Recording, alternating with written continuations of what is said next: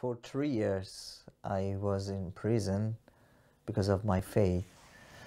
Um, I had three experience of Christmas in prison.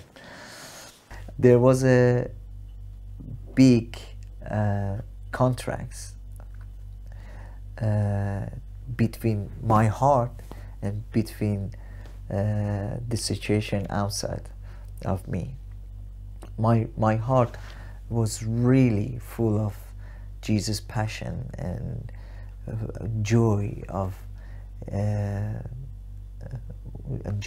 Christmas.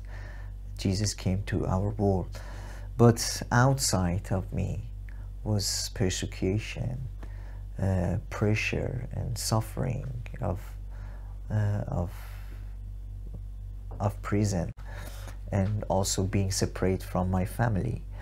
Accept these two together is really difficult. Being sad or being happy. However, our limited outward celebration does not affect our inner experience of Christmas.